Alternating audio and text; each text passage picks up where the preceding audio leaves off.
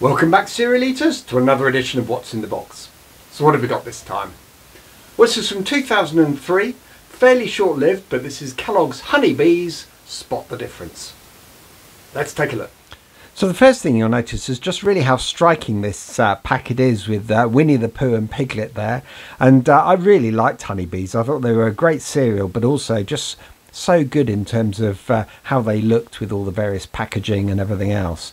Sadly, Honey Bees weren't actually around for very long. I think it was only probably about a couple of years. Anyway, that's the front of the packet.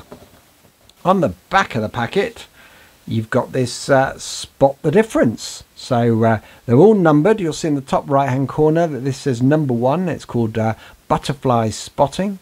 And then you've got 2 images with obviously 8 differences to spot between the 200 acre wood pictures. So great to actually have some activity there for kids to do in the morning. And it's just worth mentioning that the solutions are here on the bottom of the packet. So that was number 1. This is number 2. So again, another nice picture. This is showers of flowers. They tended to do things a bit seasonal, actually.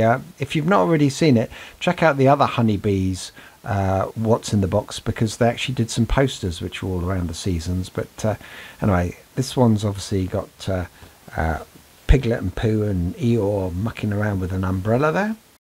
Next we have number 3, which is sunshiny days. So obviously they're on the bridge, probably about to play Pooh sticks as well as sailing those yachts. So nice visual there. And the final one in the series of 4 is this one here, which is Summer Adventure.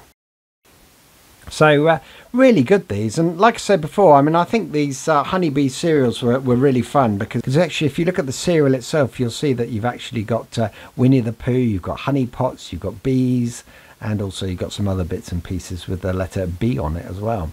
So yeah, it was quite nice. It was different multigrain cereal, and I think one of the probably earlier ones, I think, with Kellogg's trying to go down the sort of health route on this.